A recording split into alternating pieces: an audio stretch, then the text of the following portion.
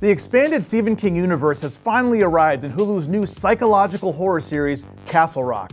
Hi everyone, I'm David Griffin, and here are my spoiler-free thoughts on the first 3 episodes. Castle Rock showrunners Sam Shaw and Dustin Thomason had the difficult task of not only creating a believable Stephen King-inspired playground for their characters to inhabit, but also delivering a compelling, standalone drama that will attract non-King enthusiasts as well. Fortunately, Castle Rock accomplishes both in this tense, haunting, and surprisingly funny slice of creepy small-town America.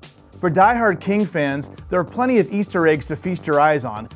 The opening credits alone are filled with the images of torn and tattered pages from some of King's classic novels like The Shining and Misery.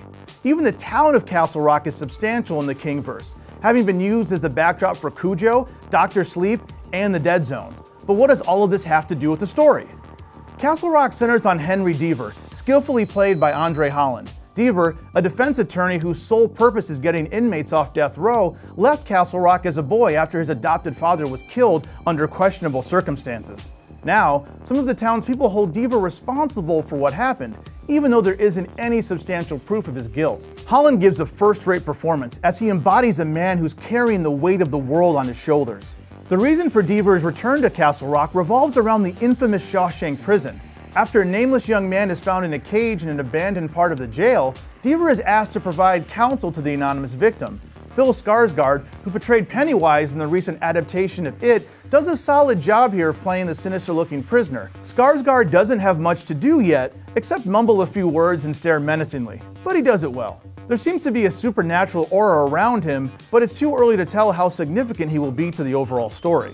Like any good Stephen King novel, Castle Rock is another small Maine town with a seedy underbelly, and unraveling that dark side, at least in the first 3 episodes, is part of the fun. Deaver is such an effective protagonist to follow because, like the viewer, he's an outsider, even though Castle Rock is his hometown.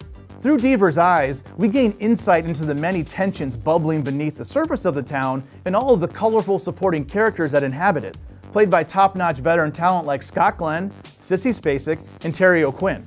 Even with that all-star lineup, it's Melanie Lynskey's role as Molly Strand that steals the spotlight. Molly is a local real estate agent and drug addict who claims to hear voices. She's also the source of much of the awkward comedy in the series, thanks to her humorous encounters with local drug dealers and her childhood crush on Deaver, which makes all of their meetings memorable and uncomfortable. Lynskey has that rare ability to be charming, funny, and threatening all at once. She's the wild card of this series and could easily be friend or foe. Her continued obsession with Deaver should make for some compelling storylines as the season progresses. Castle Rock is a story in 2 parts.